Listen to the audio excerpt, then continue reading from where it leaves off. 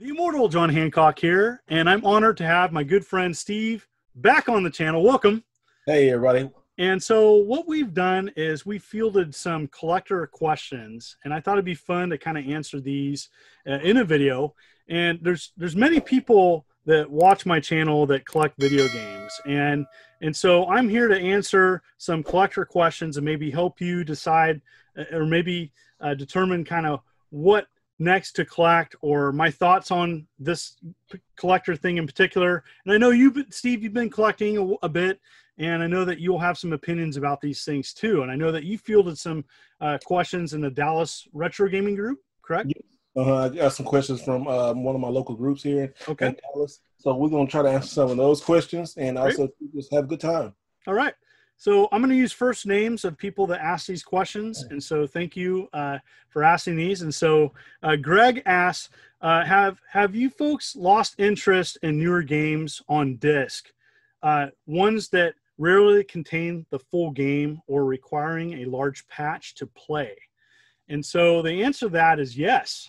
It really has impacted especially my Xbox 360 and PS3 collecting. And so I try to get part of what I like to pursue of those generations is like the greatest hits, is because they typically require the least patch to play, or they have the complete version of a game on disc. And so how about you?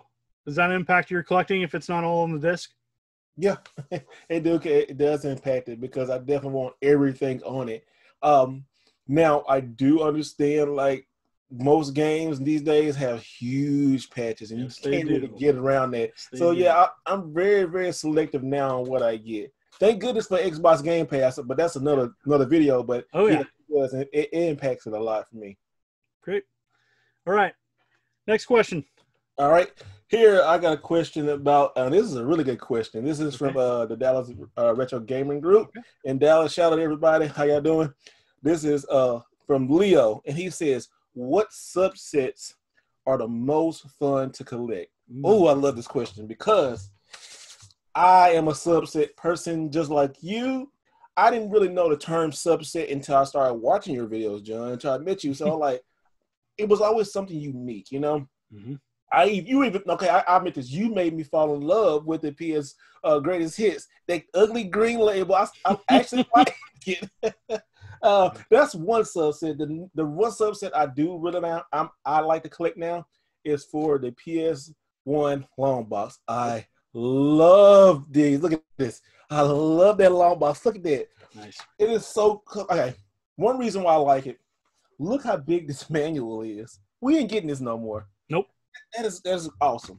And then you have artwork on here. That. Who doesn't love that? Yeah, it's a lot of fun going back and collecting subsets, and I've collected countless. For me, subset collecting, especially when it comes to like Atari 2600, and so like there's no way I'll ever have a 2600 set. There's several games out there that are just way too expensive, but individual companies out there, that's fun to collect. So like US Games, a good example, crazy boxes, but like I love collecting Atari 2600 subsets because every company had a different color box, a different design, and it's a lot of fun to go after. And typically those subsets are small. Now, for some companies, some of the games are really expensive, but I enjoy collecting subsets like that, like every game made for a company. Also, greatest hits of any collection is a lot of fun. I still need to track down some for the Wii U, but it's been fun. And GameCube. Yeah, Nintendo Selects are very amazing. Like, I just want to say too real quickly, like these right here are like, I don't want to say holy grails, but they are pretty fun to track down because you don't see them often. But I love the Nintendo Selects also. I think I like the way the badging is on most stuff. Like Nintendo did it like an elegant type of badging. I like that. And then on the spine, you have the little coin symbol. So that's pretty cool. Yeah. All right. Next question is from Ralph. And this is a question some of you may know already, but talking about leaving stickers on or off. And so for me, I'll go first. Okay. So if it is an original sticker from the original retail that it was sold at: Sears, J.C. Penney's, Toys R Us, KB Toys. But even now, like, I'm glad I kept some of my Game Crazy and some of my other, used game store stickers on. Here's one from KB Toys. I know I just showed this game, but it's KB Toys. It's in the corner there. And it, original price $23.99, slashed down to $7.99. All those stores are gone.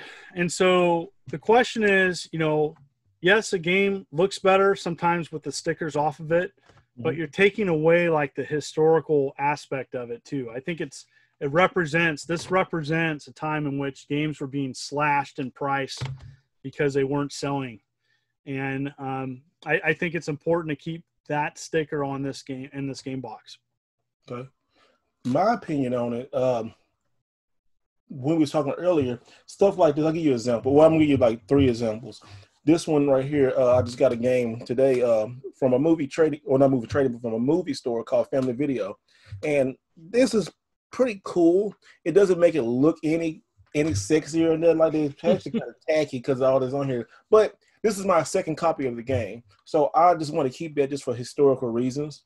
Another thing is when I go out to buy games like at a thrift store or a pawn shop or any other store, and they have like, you'll see like different stickers on them. Like right here, you'll see one that says $4.99. And you hear it say $1.99. I take that off instantly. Yeah, those are what I consider secondary. Yep. I hate those. I hate those stickers. Yeah, secondary market stickers like at a pawn store or a game expo or something that's not official where it was originally released and had on there. Yeah, I'd take those off. That's good. Yeah, get rid of those stickers. You don't need them on here. All right. My next question comes from Kristen, and it's, how do you decide what system to collect for, and which was your most challenging system to collect for? The Sega Saturn. I love collecting for the Sega Saturn. I don't have it anymore because now I'm switching over to other means to play those, but that was super fun to collect. I remember going out every day. If you go to my channel, you can see my full collection of Sega Saturn set on my channel. I'm happy I had it, catalog it, let it be on there forever as long as YouTube stays up. But man, it's so difficult. And even now, I pray with you guys, whoever's collecting Sega Saturn, I know the struggle. It is hard. It is hard. And it is frustrating sometimes. But keep going. You can make it. But it's fun, but it's not fun. Yeah. That's a tough one for me. I've collected so many things over the years. I've been collecting 30 years. And challenging? Neo Geo. No. Well, I never went for a full set of that. But I would say Super Nintendo was pretty tough. Okay. Lots of those games now are really expensive. My Sega Genesis collection took over 13 years. Oh, my God. And so that was fun to do, though, but I had to be really patient and well over a decade of collecting that, and just little at a time. And I got most of it in person, and it was a lot of fun to collect. So Sega Genesis, what for me was challenging, but also enjoyable. But Super Nintendo was tougher and more expensive, but Sega Genesis took a lot longer. Okay. You're all right. Next one. Jose asked about special editions. Ooh, nice. And so do you care about special editions or not? And here's my short answer. So I think a lot of limited editions and special editions now of games are kind of like comic books of the 90s. Okay. If it says limited edition or special edition, that doesn't mean it's like, to me, it's like it has to advertise itself to be collectible. And so a lot of the times I don't care. Like for me, I mean, there's certain games I want to get the special edition or something, but for the most part, it doesn't matter to me. I mean, sometimes if it's like a company that I want to, because a lot of those special editions and limited editions are just ways to support a company at launch to get like a cool collectible. I don't have any shelf space. I think there are some cool collectibles out there of limited editions. I think a lot of them aren't great. I think some are great, but a lot of them aren't. All depends on price too, but typically I don't. I mean, I have some in my collection, everything going back to I think Halo 3, Halo Reach. I got some of those collectibles. Those Halo 4 comes to mind. I really like those games, and so I wanted to get the collector's edition, but I don't feel the necessary need to get it for everything. And so with me, I'll never have a short answer. No, I love them. I love the special editions. I guess I miss special and collector's edition together because sometimes a special edition will come with something like a nice little bonus, and the collector's edition will have the special edition in it. So I love getting them trinkets. I love getting statues, little piece of artwork and paper, a soundtrack.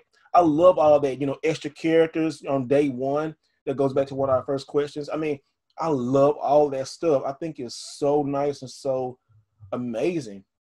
I even get excited like when a Switch game has a manual and it says a limited edition and it has a manual. I'm like, you know how exciting that is because you don't get manuals anymore in a PS4 game or something like that. I love all that stuff. I get excited for some. I think it's abused though. And so I think there's a lot of times there's a lot of just stuff that's special edition and it's not worth it.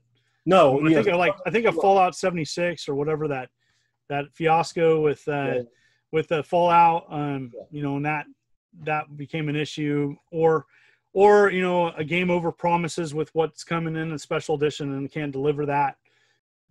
Now we go to the next question. This is directed towards you. This is from Justin. Okay. And Justin would like to know, it said, are there any systems he finds more frustrating than rewarding to collect for? Well, I mean, I try to really appreciate and love all game consoles of all the time periods because I think each one represents something contributed to history. I think the ones most frustrating are the ones that break. So there's just all your consoles are going to break and die. Like that's just going to happen. And we're finding that out more and more as time goes on. So a lot of consoles require maintenance. And so I have like a love and hate relationship with Amiga because that's a good example of a computer, and Atari ST, I'll put that in the same category that you can't just collect these things and kind of let them sit and not repair them. Like the capacitors go out, belts, there's a lot of maintenance that goes on with these systems over time. With disk drive systems, the lenses. So that is an extra level of maintenance that you have to pay for when you collect for a computer, especially vintage computing. Vintage computing, I guess in general, requires a lot of maintenance, and it's frustrating. The discs themselves, they don't read sometimes. They're not real durable.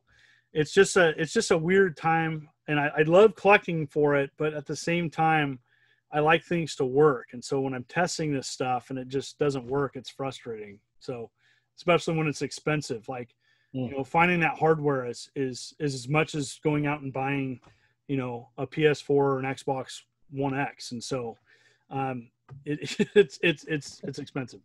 I tell you one of mine that I really hate, and I really never want to buy it again, was the Atari Jaguar. It hurt my head, man. Like I got one, then I got a whole bunch of broken ones. I actually got like 2 Jaguars and 2 Jaguar CDs. Only one worked, and it was a Jaguar, and it worked for 30 minutes and burnt out. And I was like, forget it. I'm not playing with this no more.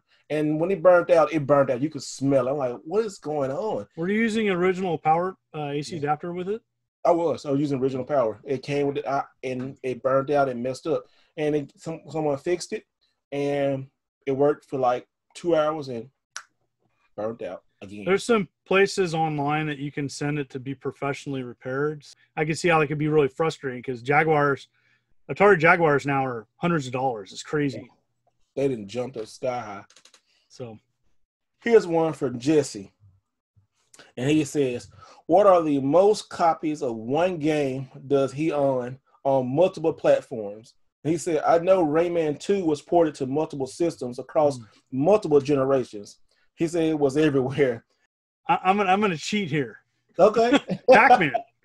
I have Pac-Man on like 20 different systems, or Tetris, but Yeah. probably Pac-Man. So Pac-Man was made on everything, and I have multiple copies of it because, you know, they made Pac-Man, and I have to have that Pac-Man game for a set, and I'm okay with that. But the thing that's a little different back in the day about games being on multiple platforms, it's not like now, where if Pac-Man's on Xbox One and a PS4, it's like the same game.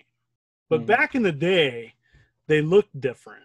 You know, the Intellivision version of Pac-Man looks different than the Atari 2600 version of Pac-Man, which is different than the Atari 8-bit version of Pac-Man, which is different than the Nintendo Entertainment System version of Pac-Man versus the Game Boy.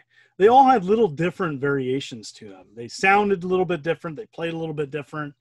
It was all the same game. But now it's like kind of boring when you have like 2 copies of the game and it's going to look and play nearly the same. It's not the same as like 30 years ago where it was like a lot different. Okay. I guess I'm going to cheat, but it's a brand. Okay. It's, WWE or WWF back in the day. Awesome. I get I'm going for a personal. I want every wrestling game on every, I guess, system. I'm starting with US, then I'll probably move to Japanese. But right now, I want it complete inbox, everything. All right. And I'm gonna take my time because I mean I got a lot of them because a lot of people don't get them. I even have one on Engage. You know, that's there you go. So yes, I say WWE games on platforms. Hey, that's an awesome answer. Well, Steve, it's a pleasure having you on. This was great to have this collecting talk with you. Where can people find you?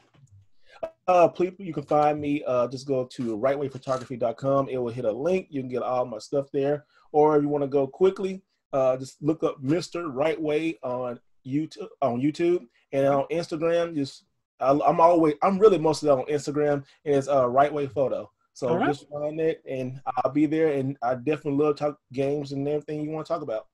Well, it was a pleasure having this talk with you. And make sure, folks, if you like what you see, hit that like button and subscribe button and click the bell to be notified of upcoming videos as I upload every week. You folks are wonderful and beautiful. Thank you for watching us. This is Immortal John Hancock. You take care.